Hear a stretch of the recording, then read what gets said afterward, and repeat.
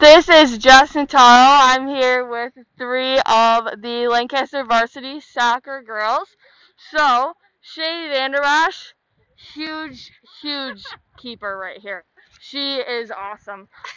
What are you most excited for our upcoming season? I'm most excited for being able to get back with the girls and then have a shot at winning the section this year since we fell short last year on an unfortunate penalty kick against Clarence.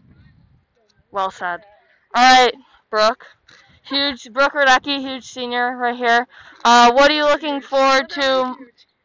What are you looking forward to most for your senior season? I'm super excited to play with the girls that I've played with since right? We were in second grade. Yeah, so this is gonna be our last year before we'll go off to college, so hopefully we'll be able to finish it off with the section championship. Love it, love it.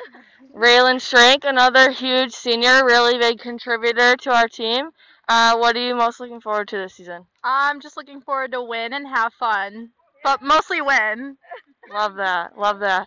And after high school, you're going to Niagara University to play Division I soccer. What are you excited for in that aspect? I'm just excited to keep playing soccer and just to have fun. Love it, love it. All right, tune in, follow our games. We're gonna kill it.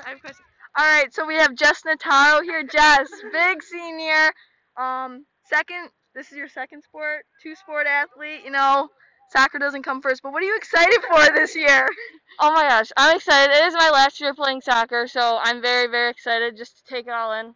Very thankful to be able to play with all of these girls. How are your emotions that this is going to be your last time playing soccer?